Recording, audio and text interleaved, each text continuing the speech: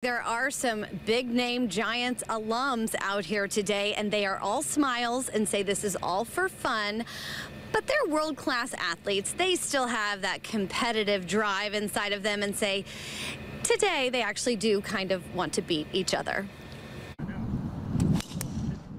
They maybe played nicely together on the baseball field, but former San Francisco Giants came together today to tee off against each other. And players like Cody Ross says they will be hard on each other today. Of course, you know, I mean, we're trying to beat each other.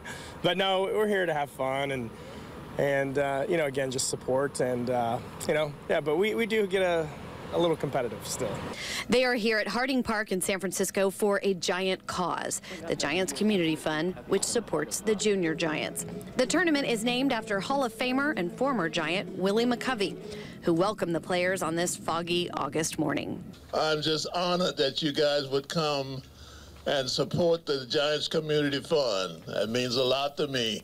The alums say they love supporting the cause and getting to see each other. It's almost like a brotherhood, and when we get a chance to see each other again, it's just like catching up on old times, and it just brings a smile to your face, you know. And even though the current Giants aren't looking too good on the baseball field this season, these alums say they have their backs. I, you know, support them. I watch them.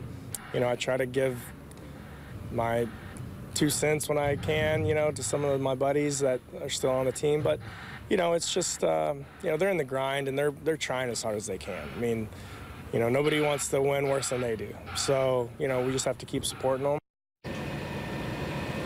I asked him who he still talks to. He says his former teammates, Buster, Bum. It's cool to hear about their friendships and how they do stick by each other, and now they've come together for a good cause. But as Willie McCovey said in his introduction remarks, now if only we could get the sun to come out on this big fundraiser.